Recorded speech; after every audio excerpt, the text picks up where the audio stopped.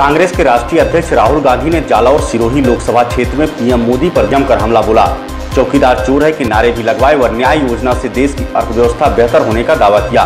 राहुल गांधी के साथ मुख्यमंत्री गहलोत व उप मुख्यमंत्री पायलट ने भी केंद्र सरकार पर देश की जनता से खिलवाड़ का आरोप लगाया। राहुल ने पीएम मोदी पर जनता के साथ मन की बात थोपने का आरोप लगाया। राहुल ने कहा कि हमारी सरकार आने पर जनता की आवाज सुनेंगे। राहुल ने न्याय योजना का भी जिक्र करते हुए देश की जनता को उसके फायदे बताए। राहुल ने कहा कि पीएम मोदी ने देश को 2 झटके दिए हैं। नोटबंदी व जीएसटी से देश की अर्थव्यवस्था बर्बाद हो गई, जबकि हमारी न्याय योजना से देश की अर्थव्यवस्था बेहतर हो जाएगी। राहुल ने किसानों व महिलाओं पर भी अपना विजन बताया। राहुल ने कहा कि किसानों के लिए अलग बजट पेश करेंगे व बजट में भारी पैसा भी देंगे। साथ ही महिलाओं को 33% सरकारी नौकरी में आरक्षण देंगे।